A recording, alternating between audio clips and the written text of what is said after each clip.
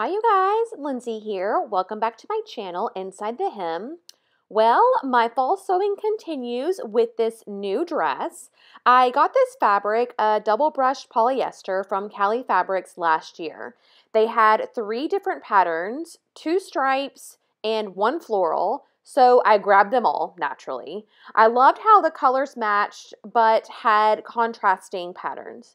I always wanted to use them together somehow, but I never settled on which pattern to use. When I let go of my dream of using all 3 together, I was able to find a pattern quite easily. If you've never used double brushed poly before, it really is a dream. It's buttery soft, stretchy, drapey, and can be used for everything from leggings to dresses. For the pattern, I used McCall's 7160, and I'm so happy with the results.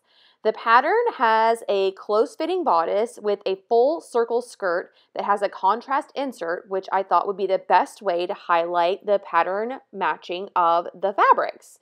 I ended up removing the center front seam to keep the floral pattern as consistent as possible.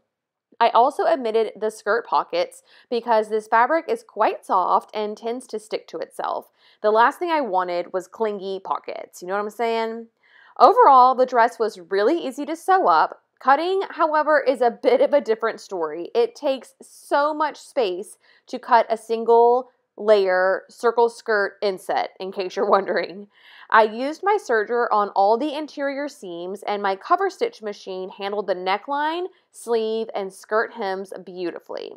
While the pattern mixing does make this a fairly bold outfit, I love wearing it. It's very comfortable thanks to the wearing ease of the pattern and the softness of the double brushed poly, and the circle skirt gives it a fun and flirty vibe.